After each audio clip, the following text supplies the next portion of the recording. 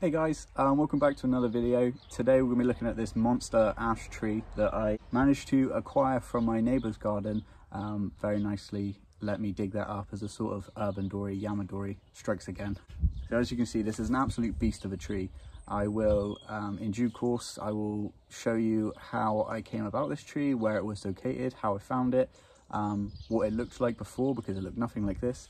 And then I will show you me digging it out and getting it ready and how to prepare this pot and how you too could do something like this. Things I want to mention before we get into this, I did actually manage to pluck up the courage to ask my neighbour permission to dig this tree out, so I didn't just go and pinch it. And if you're going to do something like this, make sure that you do get permission. Dig around the roots in a circular fashion, cut any thick ones that you can see, leave as many feeder roots as you can possibly leave, and then stick it in a pot with good drainage and a variety of soils, depending on, just quickly Google what kind of soils your particular tree likes, and then leave it to settle down. Basically, I'm really happy with this tree. I think it looks absolutely awesome. Kind of taking inspiration from sort of like Deathly Hallows or some sort of Harry Potter type fantasy woodland tree that this has become.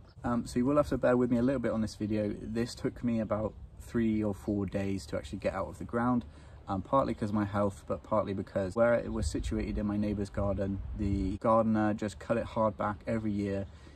It was just sort of a pest ash tree, very common, and it was never ever gonna survive or thrive there. Sorry, it was only just surviving. So now it's with me. I've really enjoyed this video.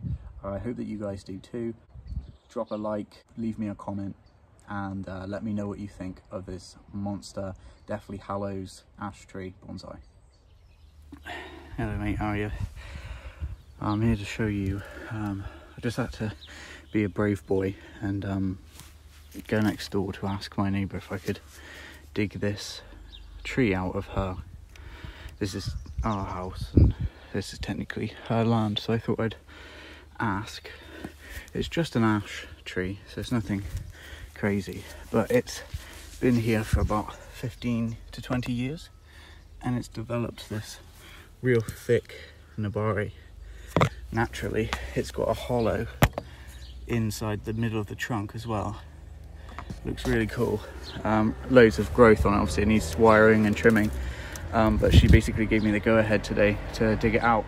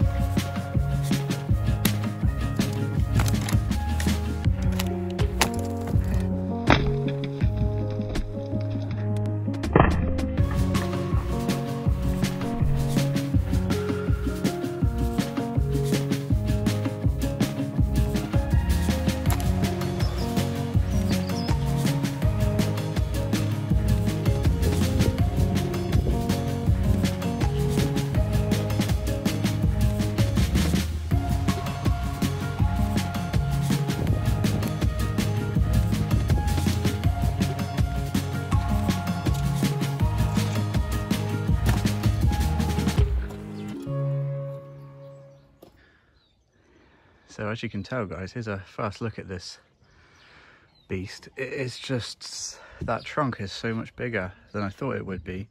I managed to get quite a few feeder roots there. This thing is absolutely enormous, and I don't think that that's enough root to support all of this. So I'm gonna have to make quite a few difficult choices and try and get rid of as much of this foliage as possible, not foliage, you know what I mean, branches as possible, so that this tree has the best chance of surviving. As you guys know, this was the front when it was in the ground, because I could see this hollow and I imagined a sort of turtleback maple style. But since taking it out of the ground and realizing how much trunk we've actually got to work with here, I'm definitely going to be changing the front. So as I just had it a minute ago, I thought this was it's quite a nice lean. It's quite bulbous though, and it doesn't have very much taper. So it's difficult. Obviously this big root I'm gonna have to saw off. Let's have a look at other possibilities. So this as a front is quite unique, because obviously this would be the soil line, and you could have this coming up again. It's very bulbous, but if you look at it from a standing position, the hollow itself is actually sort of like a highlighted main feature. And I quite like this front, because if you imagine without all of that, you know, without all of this section, you can see the hollow itself almost protected by this ring around it, and I think that that's quite cool. So because it's going to be in a training pot for the next few years, I think I'm going to leave my options open, and I think I've just made my mind up. I'll go with this as a front, knowing that there is a really nice back position as well. So I'll get on with that and I'll get back to you in a minute.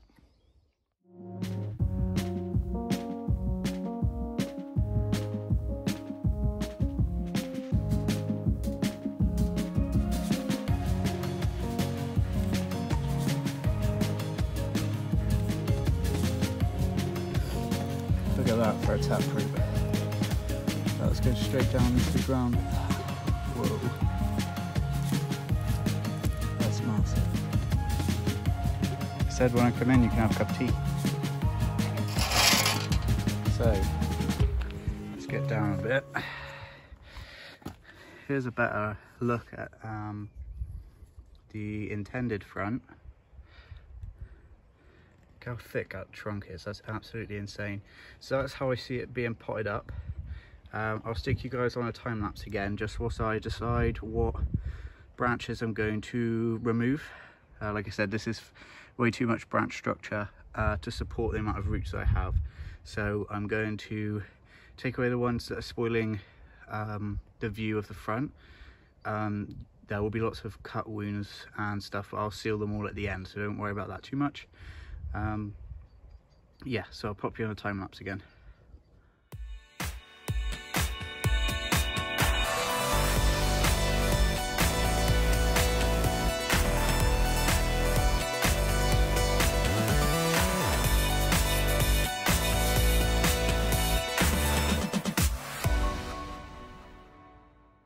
Okay, so the next stage I'll tell you what I've done while I've done it. So we've got this still as our initial front. I'll probably actually get rid of this one. But what I want you to imagine, let's get down low, is that here we have our future apex. You have to ignore that. So you get a better idea from around this side. So this is obviously the tree, the growth that the tree has put out, and this is due to come out in the spring in a few weeks. So I've left one long shoot to leaf out as normal.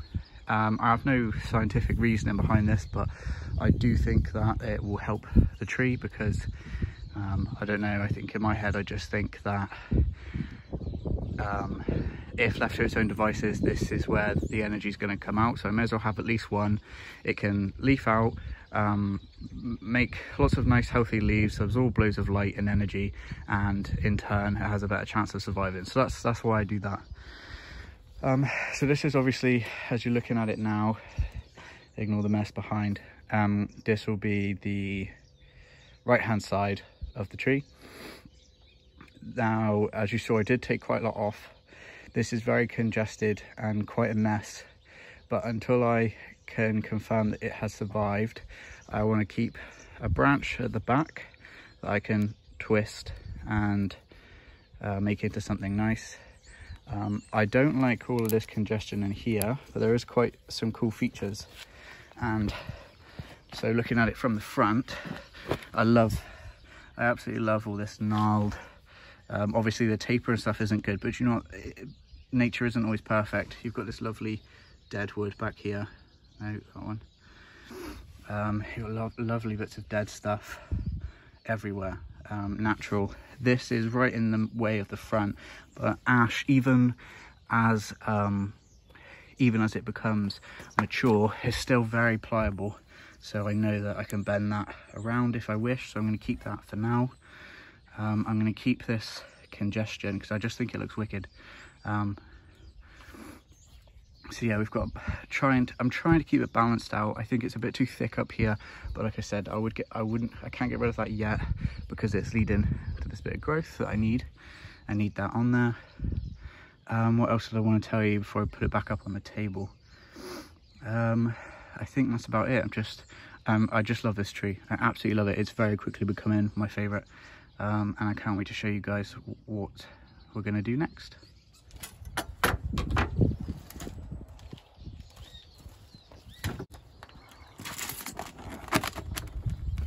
That's actually a pretty good fit. So the front is kind of here facing you guys now. So I'm just gonna a bit of a better height. What can you guys see here? Not brilliant. Let me change that. There we are. So now you guys are seeing a bit more what I'm seeing. So fits in this pot that I've selected, basket type thing that I've selected out. Fits in there perfectly. I am going to add some more drainage and mound some earth underneath. So that's just an initial look at what we've got. See again, this is so mature, but yeah, it can still be bent right around there.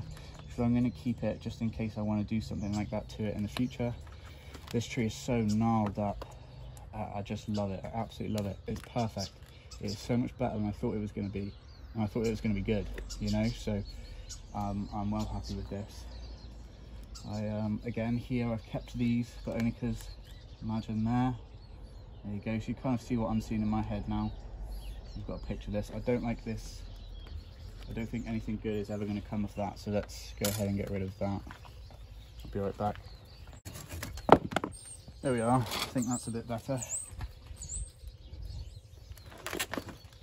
So I'll pop the tree a little bit more that way. To me it looks like something out bloody Deathly Hallows or something, don't you think? I want to keep this dead bit at the back.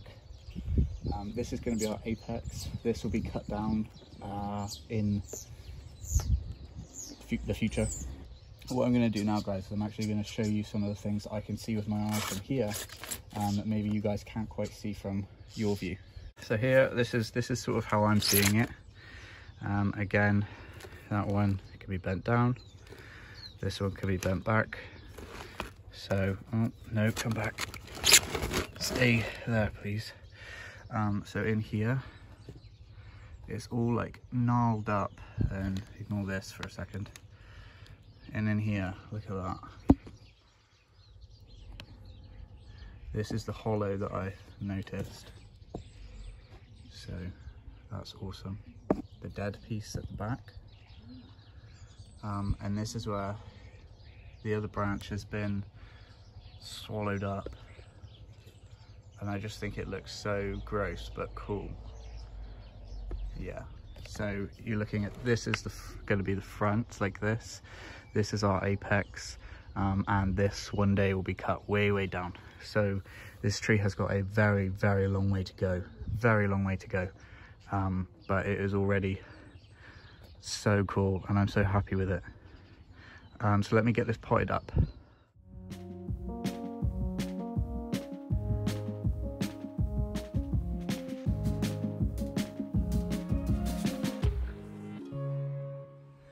Sorry, my phone just died then, and I noticed it was kind of sliding as well. So what I've done is I filled it with a mixture of compost, bonsai mix, some akadama, and just some like river stones and sand and things like that, just as a mixture. So that's what I did there. You couldn't see it very well because the camera was sliding down. So now we're gonna cover the top with moss.